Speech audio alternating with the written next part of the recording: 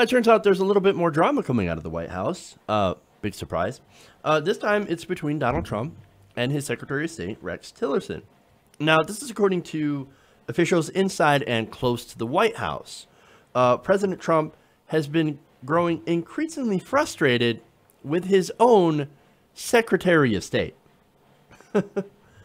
So, hey, look, you know, guys, we've seen this movie before. It normally ends very badly. Okay.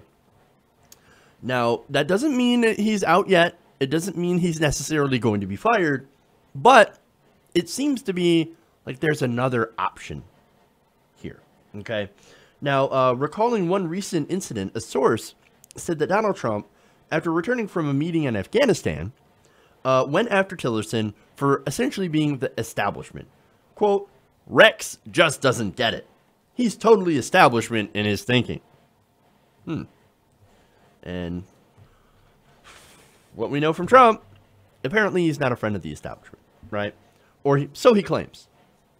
Now, there's more. Now, this is according to Axios.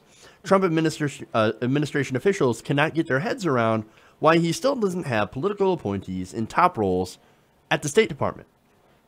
They know he's reorganizing the agency, but can't fathom why he's allowed crucial jobs to remain in the hands of staff whose diplomatic stature is diminished because they're simply acting in the roles. So he's not filling it with qualified people, okay? Now, of course, look, why fill it with qualified people if you're going to fire them later? See, the Trump budget has the State Department cut by over 37%, okay? So why hire people if you're just going to have to fire them because you don't have, you know, money to pay them, okay? Because they don't plan on paying them.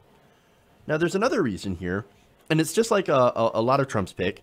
Tillerson is not there to build out the State Department, to be more effective, to do more. He's actually there to essentially shrink and eliminate the agency, to dismantle it, while turning what's left of it over to nothing more than a promotional video, or not promotional video, but a promotional agency for oil and gas. So, now look, Hillary Clinton, look, when she was at the State Department, she used the State Department to go and push fracking on other countries. So this is what Rex Tillerson, his ultimate goal is to say, well, I was a former CEO of ExxonMobil, and when I'm done with this, I can go back to being the CEO of ExxonMobil. So what I'm going to do is I'm going to push oil deals while I'm here, and specifically oil deals with Russia. Now, like I said, I criticized Hillary Clinton for that, so now I'm criticizing Rex Tillerson for that as well, because he's not only doing what Hillary Clinton had done, but with oil and gas, but he's actually trying to do that on steroids, and that's what he's there for. And there's more. Tillerson also contradicted the president's response on recent tensions over Qatar. Trump attacked Qatar for funding terrorism at a very high level and supported the Saudi-led blockade. Now, if there's one rule out there, it's don't go against Donald Trump. Do not contradict him. Now, Tillerson also argued against the White House's financial sanctions against the dictatorial regime in Venezuela. Now, these sources also pointed out to the influence on Tillerson of a man named Tom Shannon. Now, Tom Shannon is a top state careerist who seems to be an expert on Latin America.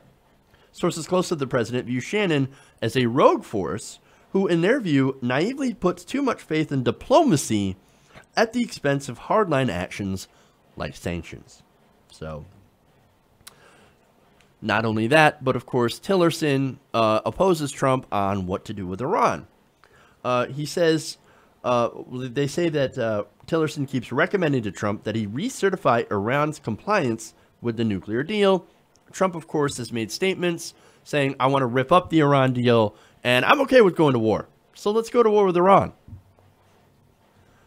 Now, all that stuff is important, but I think the biggest factor here is Tillerson's response to Charlottesville, of all places. And I want to show you that video. This was on Fox News Sunday. Let's take a look. Does that make it harder for you to push American values around the world when some foreign leaders question the president's values? Chris, we express America's values from the State Department. We represent the American people. We represent America's values, our commitment to freedom, our commitment to equal treatment of people the world over, and that message has never changed. And when the president gets into the kind of controversy he does and the UN committee responds the way it does, it seems to say they begin to doubt whether we're living those values. I don't believe anyone doubts the American people's values or the commitment of the American government or the government's agencies to advancing those values and defending those values. And the president's values? The president speaks for himself, Chris. Are you separating yourself from that, sir? I've made my own comments as to our values as well in a speech I gave to the State Department this past week. I'm just not going to say anything about the president's values. Oh, well, he can speak for himself. I've already spoken for myself. I'm not going to defend him. Are you asking me to defend him? I'm not going to do it. I'm not going to do it. I made my own statements earlier. That right there is what we call a cardinal sin. You failed to defend Donald Trump. And you know, look, we know Donald Trump, he was watching. He watches all this cable news, okay? And if you don't defend him on TV and you're part of the administration, you might have a little bit of a problem.